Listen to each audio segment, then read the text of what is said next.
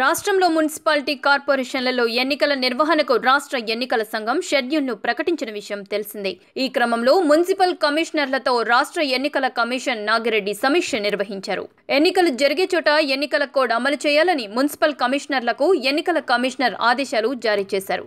ఈ నెల 27న కలెక్టర్తో రాష్ట్ర ఎన్నికల కమిషన్ వీడియో కాన్ఫరెన్స్ ద్వారా సమీక్ష నిర్వహించనుంది. ఈ నెల 28న రాజకీయ పార్టీలతో సమావేశం నిర్వహించనున్నట్లుగా రాష్ట్ర ఎన్నికల కమిషనర్ నాగిరెడ్డి తెలిపారు. బ్యాలెట్ పత్రాలకు అవసరమైన కాగితం, బ్యాలెట్ బాక్సులను సిద్ధం చేసినట్లుగా ఆయన పేర్కొన్నారు.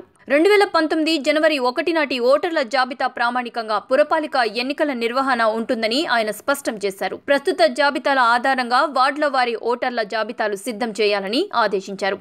డిపాజిట్ గతంలో ఉన్న విధంగానే ఉంటుందన్నారు. నోటిఫికేషన్ తర్వాత అభ్యర్థుల వ్యయం పరిగణలోకి తీసుకుంటామని నాగిరెడ్డి చెప్పారు. ఎన్నికలు జరిగే మున్సిపాలిటీల్లో ప్రభుత్వ పథకాలపై ప్రకటనలు చేయవద్దని, అధికారులు రాజకీయ కార్యక్రమాల్లో పాల్గొనవద్దని, రాజకీయ పార్టీలు సమావేశాలు పెట్టుకోవచ్చని ఎన్నికల కమిషనర్ నాగిరెడ్డి స్పష్టం చేశారు. నిరంతర న్యూస్ అప్డేట్ కోసం ఛానల్ ను సబ్స్క్రైబ్ చేయండి. పక్కనే ఉండే బెల్ సింబల్ ను క్లిక్ చేయడం మర్చిపోకండి. అప్డేట్స్ ని మిస్ అవ్వకండి. Thanks for watching. Please like, comment, share. Follow on Facebook, Google+, Twitter, Instagram.